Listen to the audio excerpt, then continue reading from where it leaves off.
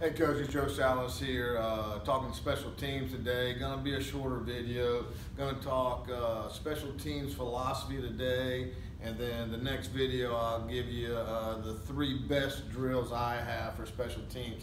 I think special teams is one of those deals where everyone knows it's important. Everyone knows it's one of the keys to winning a lot of games, but nobody's really sure exactly how to practice it. So I'll give you my 3 best drills next time, but these are just kind of the 9 key points for me. We call it special forces instead of special teams. I feel like we've been pretty dang good on special teams in the past, so these are my keys to making it happen. The first one is, I think the #1 key is the head coach has to be the lead dog on special teams. When the head coach is the lead dog, when he's running the show, everyone on the team knows that special teams is a big deal. You can always delegate it off to someone else, but I think it diminishes the importance of special teams in everyone's mind when you delegate it off to someone else. So head coach has got to lead the charge. #2, you KISS. You got to keep it simple because of time. I think we talked about in the last video, that colleges, NFL, they have more time than us to do all this extra stuff.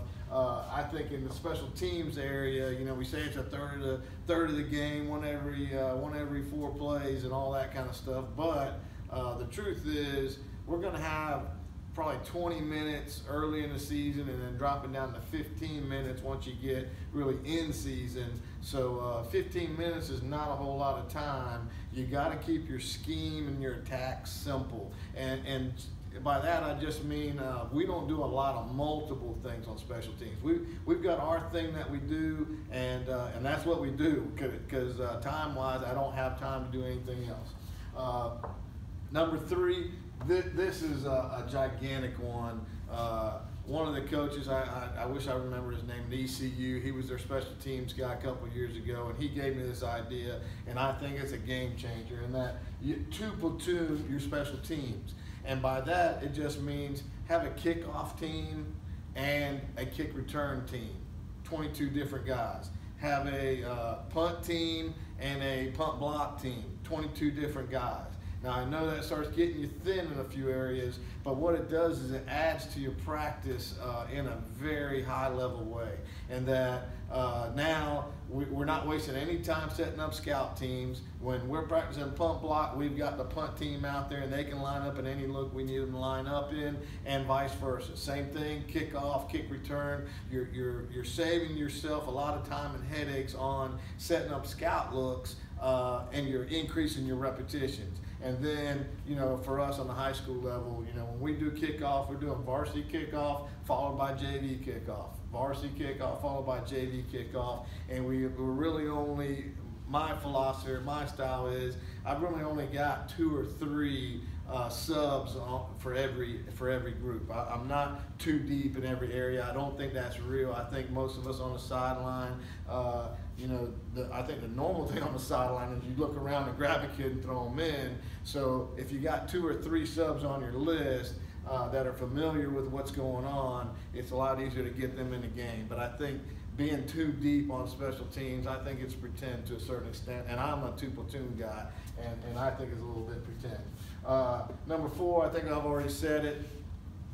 For the most part of the season, I've got 15 minutes. And I'll show you the drill tomorrow. I've got a 5-minute, what we call special forces drill, where I've got all the specialists out there getting a ton of reps for 5 minutes straight. It's a 10-minute period at the very beginning, but once we teach it, it drops down to 5 minutes, and they get a ton of work done in that 5 minutes. And then I've got 10 minutes to work the unit.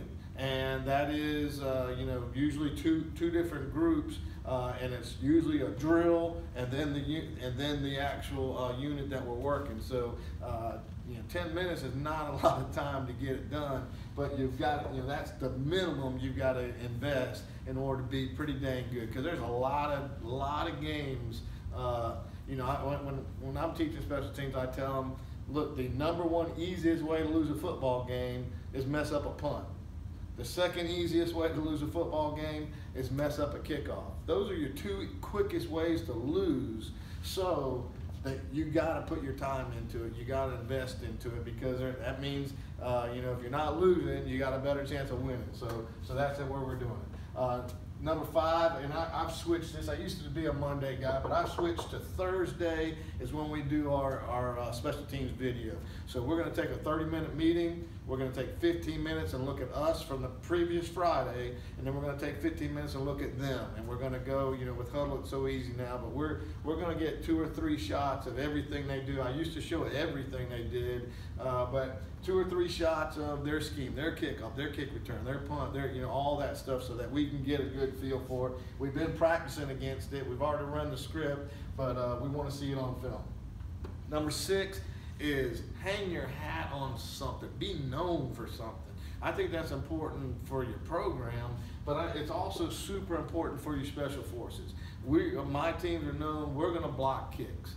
That's what we hang our hat on. We think that's the fastest way to win a football game, is to get out there and block a punt, block an extra point, block a field goal. We block kicks. That's what we're hanging our hats on. But it don't matter what it is. You might be a punt return team. You might be a kick return team. You might be a kick it into the end zone team. Whatever it is, hang your hat on something and make that a big deal. Number 7 is your Thursday script. I'm sure most everyone does this, but we run through the script on Thursday where we're basically simulating a game, but we're making sure we hit every single special teams and as many different situations as we can on Thursday. Number 8 is rewards. You gotta make it a big deal. Rewards. We're a kick block team, so the biggest reward, literally the biggest reward on our team, our weekly reward, is for blocking kicks. And then name your units. Everyone likes to do it. I've seen all kinds of crazy names for them, but for us, our punt block team is called SWAT team. Our punt team is called Pride team. I really haven't named the other ones as well as those two, but put some names on it. I've seen the kamikazes for kickoff. There's all kinds of names you can put on there, but it makes it special, makes it a big deal. Our job is to make special teams a big deal. Number 9 is you got to play your best kids. I know, and I've seen in the past where coaches thought that was a good place to hide kids. They ended up regretting it in key situations. Can you get a kid a little playing time on special teams? Yeah, you can get young, good athletes playing time. You can even hide, a big kid on like a field goal team. I've done it, and they took pride in it. They did a good job with it. But you're playing with fire if you're trying to hide them on kickoff team or even kick return team or punt team. You're playing with fire there. It's going to end up hurting you. So we play our best kids, even though that gets diluted a little bit because we're going 2 platoon where we're actually playing 22 kids. But I thought the rewards were plenty big enough on the 2 platoon deal. But you got to play your studs, and I think most of us are there. You're going to play your best kid back there at kick return guys. Those 2 guys deep or kick return. I know when I kick off, every once in a while we'll play a team and you look out there and it looks like they got 11 tailbacks out there. Where you're saying, well, where's a safe place to kick this thing? That's always hard to deal with. So my philosophy's always been, number 1, we can steal some games on special teams because there's so many. I know good coaches who don't spend any time on special teams. So if I can invest a little time and effort, I know I can get an advantage on somebody. And for me, it's always been about trying to get a tactical advantage everywhere we can. So that's pretty much it. I'll give you my 3 best special teams drills tomorrow. Again, I think one of the reasons why people don't get their pee hot about special teams is because special teams is hard to practice. So I'll give you my 3 best. Do all the Facebook stuff. If you like it, subscribe, leave a comment. Appreciate it, coaches. Let's share some ideas. Thank you.